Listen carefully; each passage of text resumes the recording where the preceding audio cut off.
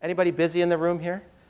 In the nonprofit sector, it's crazy. You know, it doesn't matter if it's victim services, children's aid, or these organizations that have no staff. They're crazy busy.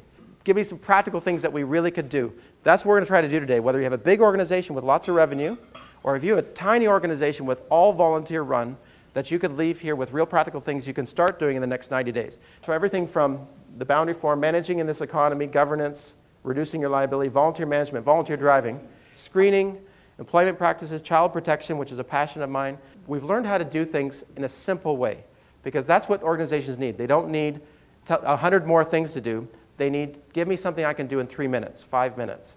We're about confident risk management based on data, not let's be scared about everything, because I don't believe it. But at the same time, do you know Ontario, how many laws do we have to protect nonprofits in Ontario? 0. Lawsuits. You want to know lawsuits? 106 lawsuits against Canadian nonprofits and charities in the last 10 years. But even still, even considering that, the reality is it's a pretty safe place to be if some basic, reasonable risk management put in place today. You talk about risk management. Everybody, volunteers and staff, risk management, legal liability. Nobody cares about that stuff. What they care about is, tell me how to do what we do better.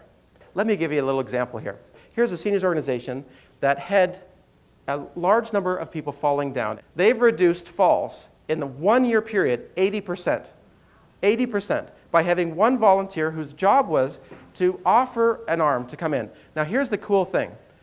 They are known now as a seniors organization. Are they the ones that walk you in the door? Or is that the one where the volunteer walks in the...